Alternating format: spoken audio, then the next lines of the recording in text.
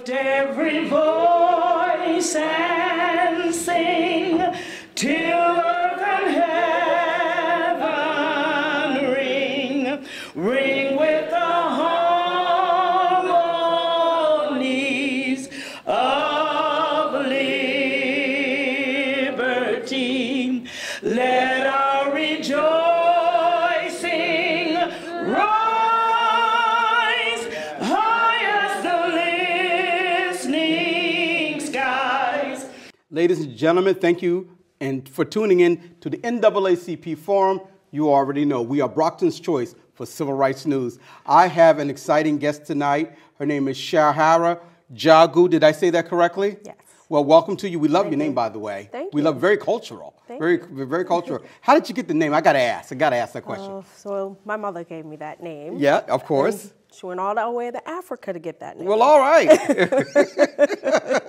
Bless her, bless her. That's a beautiful name. So you're joining us because of the Women's Pipeline for Change. You're going to talk a little bit about that history, but we need to learn a little bit about you. I read your bio. It's very, very impressive. Oh, You're thank working you. right now as an Associate Director for Substance Abuse Prevention and Special Initiatives with Youth Build. We know that there's a large amount of issues with respect to substance abuse. Yes. Tell us a little bit about your roles. So I actually been in the prevention field now for about 15 years. Okay. I started out doing that work in Florida, Fort Lauderdale, Florida, just by chance. So it's funny where things will take you. Once I got involved in the work, I started working with at-risk youth, Right. mostly ages 15 to 20. And they were going through a lot of issues and challenges with substance abuse issues. And I did a lot of direct service work, building coalitions, community mobilizations, trainings in middle schools and high schools, teaching high school students about what the dangers and consequences of drugs were. And then they would go and do peer education with middle schoolers in the middle school system. And then we did youth leadership conferences. So as I started to build in that, I saw that this is something I really have a passion for, and really being able to impact people's lives, especially young people, because if we can get them at a younger age, they have a better chance and better hope. Tell me a little bit, you mentioned an age range. What was the age range again? 15 to 20. What was the greatest challenge, or what is the most common drug that they would be taking? At the time, it was alcohol, and Really? Alcohol is still number one, but right behind it is marijuana right now. So that begs me to ask, you know that marijuana has been legalized in the Commonwealth. Dispensaries will be opening up here in the city of Brockton. We're going to get to what you came here for, but you have the skill sets and the competency to be an expert in this discussion. Do you have an opinion or a position with respect to what they're going to be doing in terms of the marijuana dispensaries here in the city of Brockton? It's a hard thing because Did you vote yes or no? Can we ask you? I didn't. You didn't? Okay, all right. Fair. Trying to put her on the spot. Sorry. My position is really just about awareness and making sure we educate our community about the health consequences of that and other things that come with that. So young people tend to think that if they can smoke marijuana because it's natural, but you can't get a job because most jobs drug test you. Right. So it's just like you can't go on your job and drink. You can't go on your job and be high. So it's things like of that nature, So personally, I think people could take either position. But when it comes to the health of our community and the wealth of our community and all of those dynamics, I just think that we just have to continue to make our young people aware of what those consequences are and those choices. So tell me, what is the Women's Pipeline for Change?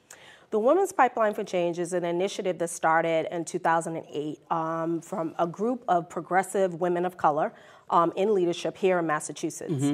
And what they saw and what they were hearing is that they felt like there's a lot of barriers and challenges for women of color in Massachusetts to run for office. Really? Yes. And they start to have these conversations with other women across the state, throughout Massachusetts, women of color specifically, asking them, what are the challenges? What are you facing? A lot of them felt like they didn't have a voice. A lot of them didn't feel educated on the topic enough. Okay. And so based on these conversations, they talked to over 100 women. And they said, we have to do something. And out of that came the Women's Pipeline for Change. So through a democracy partnership, they started to develop different initiatives around it and started to do a pilot. They did a few women conferences and some charity work and raised some money. And now they have this initiative that is basically a hub incubating under the Mass Vote area. Really? Yes. So let me just ask you, when they went out to try to identify barriers, but it looks like they already knew there were some barriers, hence the group needed to be developed. What were some of the barriers that women of color were experiencing with respect to the politics of this Commonwealth? Where there were race issues, for sure, you know, Really? because women of color trying to get into office is very difficult. When you say, well, sorry to cut you off, but I always tell people it's just like being in my living room, just having a conversation. So we're just having a soft conversation. Identify some of the what would be some of the racist practices, or what did they experience? Because and the reason why a lot of people would have me ask you that question, we are a pretty Democrat state. What were some of the challenges? Well, because they're black. Period. They're black, or they're from another country, or they don't speak English. Barriers around raising money? There was barriers around income. So if a lot of these women come from low-income communities, so they don't have the means or the resources to run in these positions as well. So that kind of knocks them out the box. Absolutely, right. So that's another thing that kind of silos them away from that, which that's why the pipeline is so important, because we felt they needed to have the resources. They need a network and a support system to make sure that they can advocate if they want to. Are you nonpartisan, though? Can a black Republican conservative woman join this pipeline, join your cause? Yes, she can. Are you sure there's room at the table for that? There's room at the table. Really? Yes, because... Do you have any of them? There's a few that you know of. Not that I know personally, but you know, it is nonpartisan. It's not, you know, one or the. Our goal is to give women of color an opportunity to have a platform, regardless of party. Regardless of party, to have a voice and to be heard in their communities and empower them, because a lot of times in these, you know, situations, women just feel like, oh, well, I don't know anything, I don't have enough information. They shy away from it, and then they don't get involved. But then there's so many things and issues that they're dealing with, they need to be heard, because it relates to everyday things that are happening to them and other people as well. So from 2008 to 2019, give me some of the greatest success stories that you have had. Can I say something? Can I say Ayanna Pressley, or is that not a part of your movement? That is a success story. Ayanna Pressley was part of this pilot of those phenomenal black women. Yes. She was a part of hubbing this and making sure that we were able to bring some progressive women together and start this initiative. I'm early in this role. I just came on not too long ago. So I'm very excited about it, because I think that even though it started in 2008 and it still has a ways to go, I think this is going to be cutting edge, you know, because it is specifically for women of color, and it provides the education and the resources and the skill development to do that.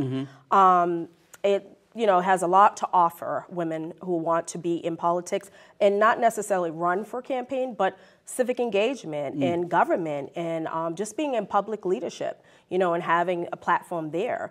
You know, a lot of times in companies and organizations, women of color feel like they can't apply for a position of CEO or VP because they don't have maybe the resources or the education and things like that. It's sometimes not even that. It's just having the, you know, something like this to push you, you know, to say, you know, here's some resources. Maybe if you had this, you know, skill set, you would be able to run for this position, or you could apply for this position. And the Women for Pipeline for Change does that through a spiral of workshops. So, give us an example of some of the workshops that you all have. So what happens with the Women's Pipeline for Change is that it's called a spiral. So there's different stages. There's 8 stages. And I'll just give you a couple. There's working with women in office.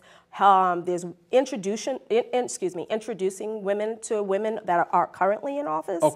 And also, so people make themselves available that are currently in office. Oh, that's so there's a link. Exciting and excellent. There's a linkage. Right. And those women who actually pilot this and started this, the women like Ayanna, we try to keep them as an alumni so that they have, you know, they're sort of a link to this and they continue to see what's going on with this as well. So they're still an ear to the ground.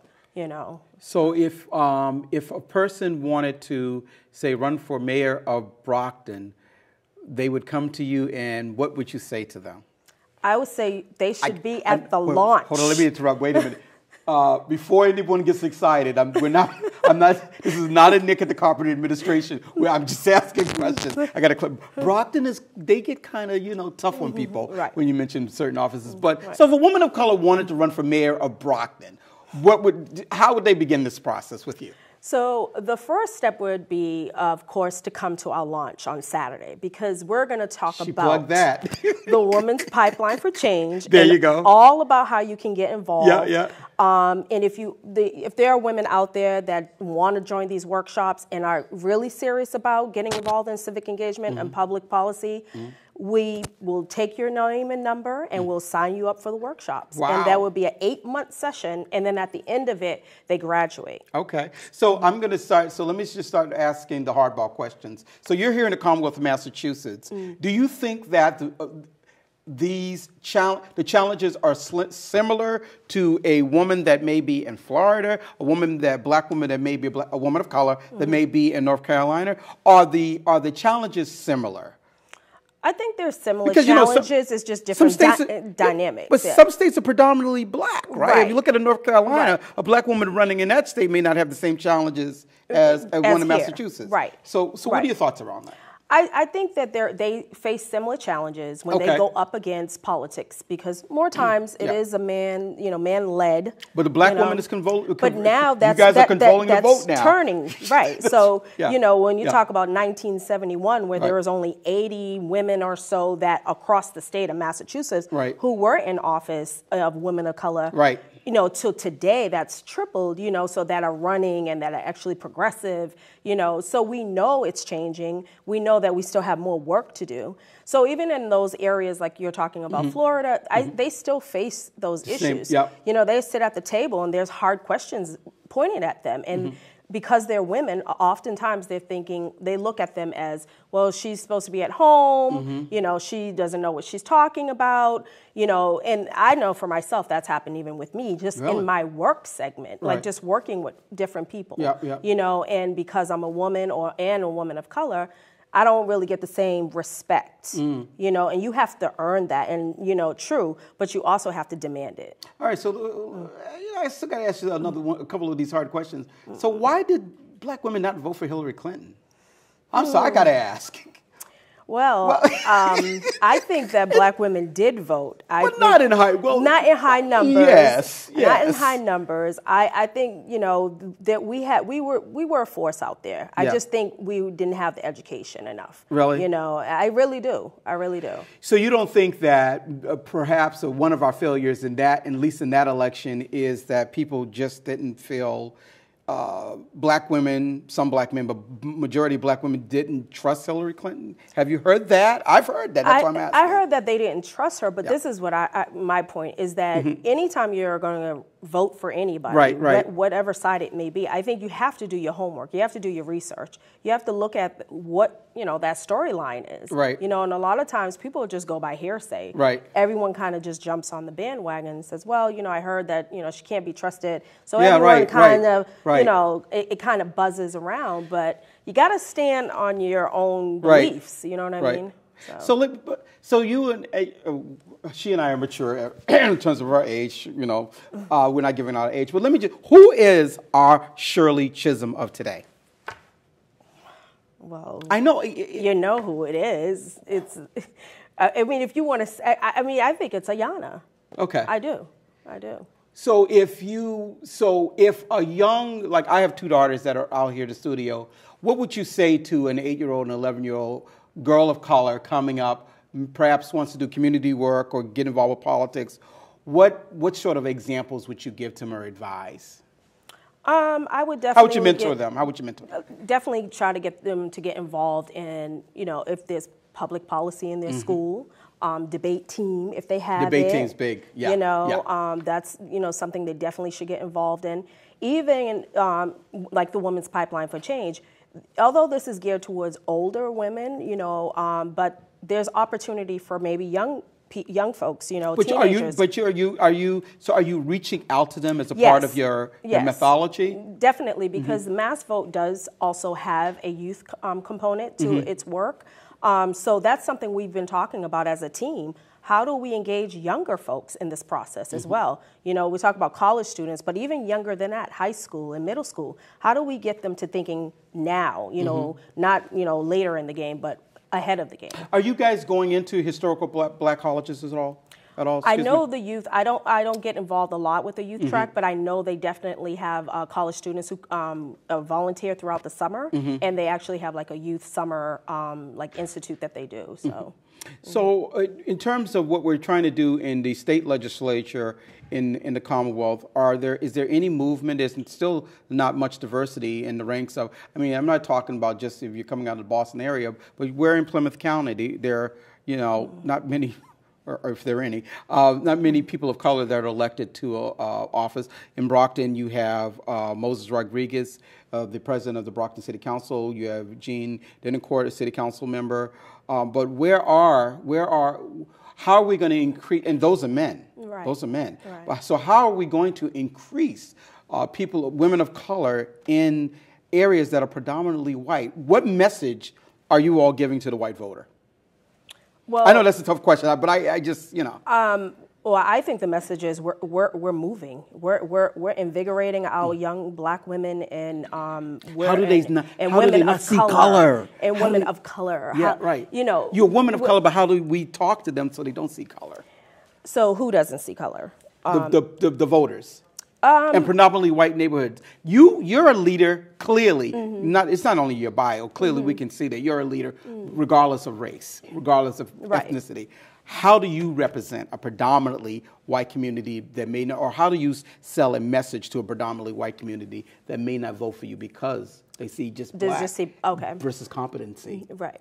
Am I making sense? Yes. Yeah. I definitely think you got to also speak about what's really the real issues that are happening around you in your community, and you as a person, as an individual, someone who has a family, someone who's a mother or a sister or an aunt or a daughter.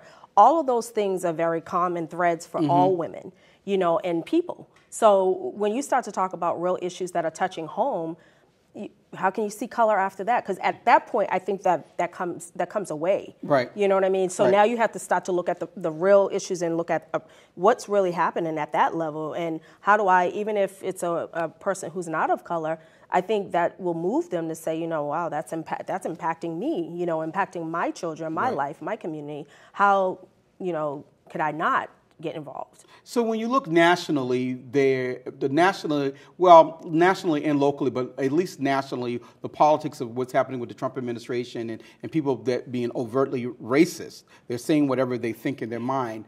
I noticed, so it's a woman's pipeline for change. You didn't put in there black women's pipeline for change, women of color pipeline for change. Was that done purposefully?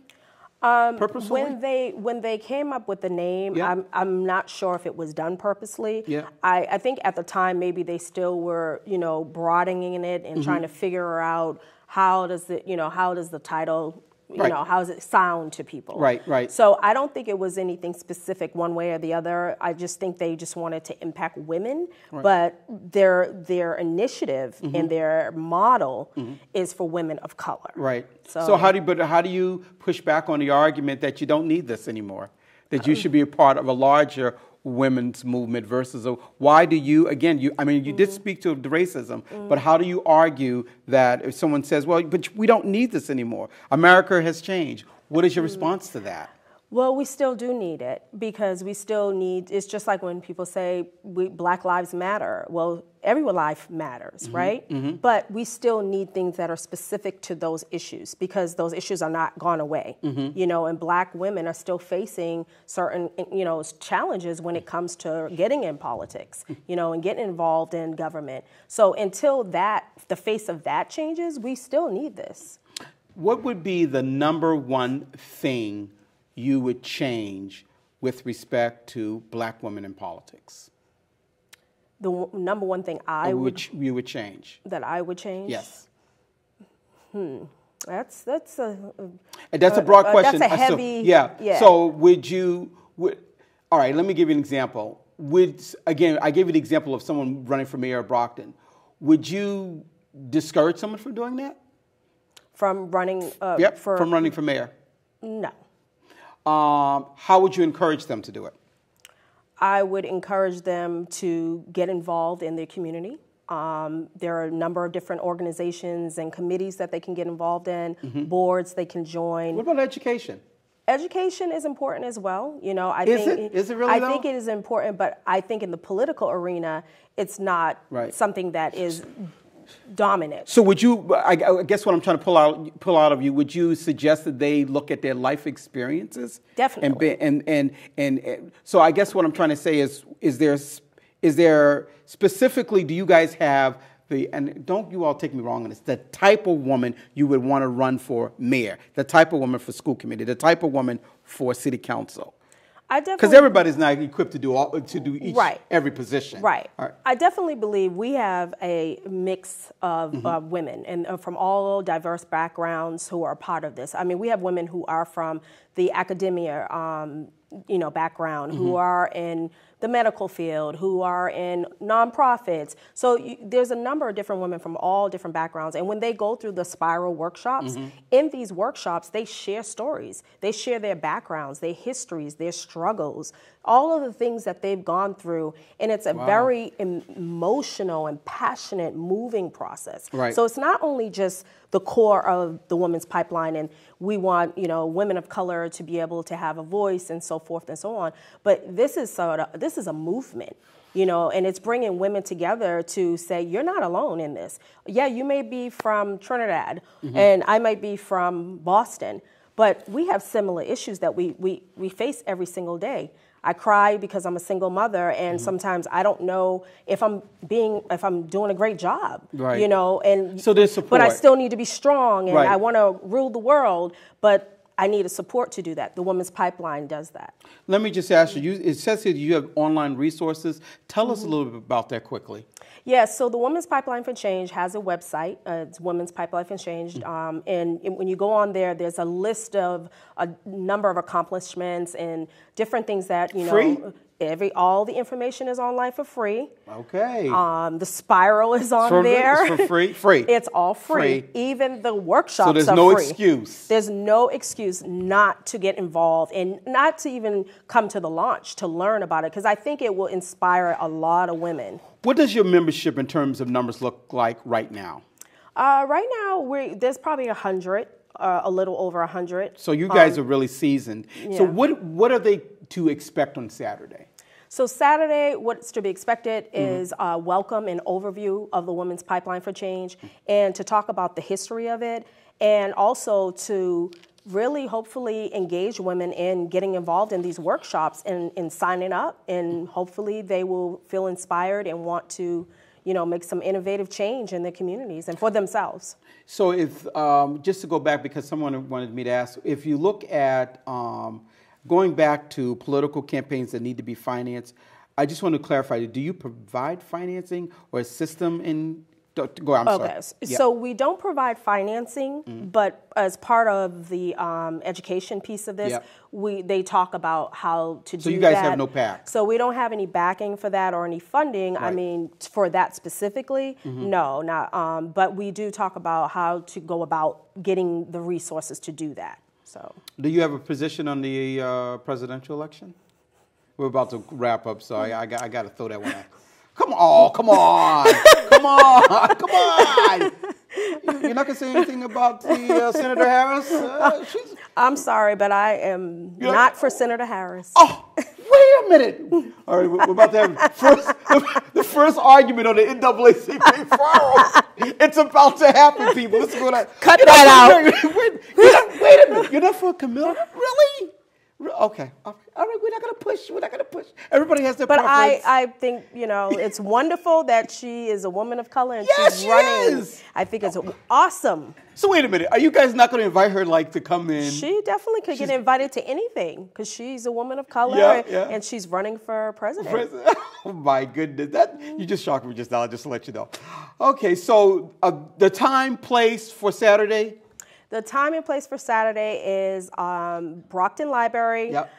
10 a.m. The main one, the main the street. main street. Yep, sorry, yep. Brockton Library, 10 a.m. to 12 p.m. Coffee, donuts. There will be light refreshments, so Okay. coffee and all that good stuff, and all our smiling faces, and we hope to see you there. Do you have a political future?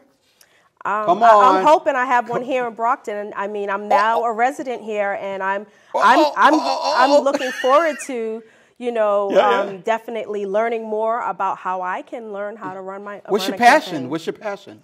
Oh, I have my passion. Education. My passion. I know. I see you substance abuse. Is youth. It's youth education and leadership, but it's more so specifically with the prison system. Really? Yes. Are you currently doing work in the prison system? I used to do some work in the prison system with young juveniles who were getting arrested, specifically young men of color. Yeah. And I have a very strong passion for that. There's a lot of young female teenagers that have been incarcerated. Have you done work with them? Some, but not mostly young men. When I lived out of state, yeah. So you're from Florida, right? I was born and raised here in Boston, but I lived in Florida for 14 years. What's your preference, Florida or the Commonwealth? Progressively, I prefer here, but Florida, I would love to be in Florida. Really? So let me just, we got to wrap it. We could keep going on and on. I get so many questions. The more she talks, the more, Bishop, the more questions I have. But let me just ask you this question. Define progressive. What does that mean? So, Florida... But aren't you really like a liberal that's a little bit 2 notches above liberal? I lived in Fort Lauderdale, so it's a smaller piece of the pie there. Yeah. So the type of work that I was in, coalition work and things of that nature, you kind of, you're butting into the heads of the same people. Right, so it's really hard to move and push through and move up. There's not as much opportunity.